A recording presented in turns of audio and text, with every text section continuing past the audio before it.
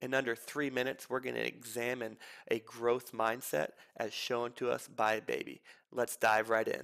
Of weather come through in bands as we feel the effects of what is now tropical storm Irma. Come on. That's a crawl. That's a crawl. Oh, good job, buddy. You just did it. Good Yeah, but job. that was Why you crying? good. Suck it up, kid. Good job. That was a lot. Yeah, good job. Good job, buddy. That's a crawl, my. You can learn a lot from a baby. In this one 25-second clip, you clearly see all 5 stages of what a growth mindset looks like. Number 1, the goal, beginning with the end in mind. Number 2, the first step, which is always the hardest to take. Number 3, the failure, the emotion behind the failure. Number 4, the regroup and restart. In this stage, you may need support.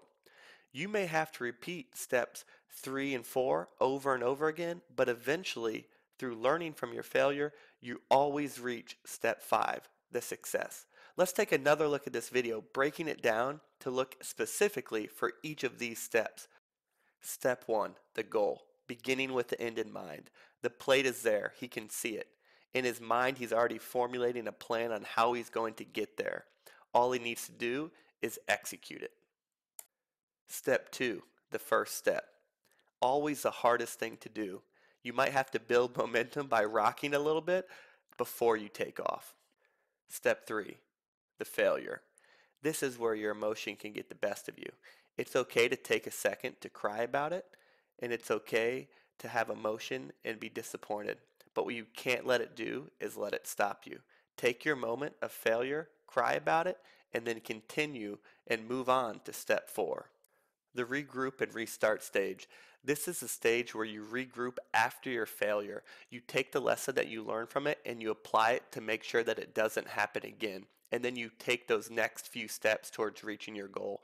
You may need someone to come alongside you and say, hey, suck it up, get back out there. Because this is a stage where you have to make the choice to continue to go even after you failed, even after you felt those emotions, because success is the next stage. Stage 5, the success. This is where you reach out and take that goal that you've wanted the whole entire time. The thing that was worth falling down and crying and getting back up and regrouping and restarting over and over again. This is your plate that you can take. This is having a growth mindset. Thank you for taking a look at how a growth mindset can happen in under 3 minutes.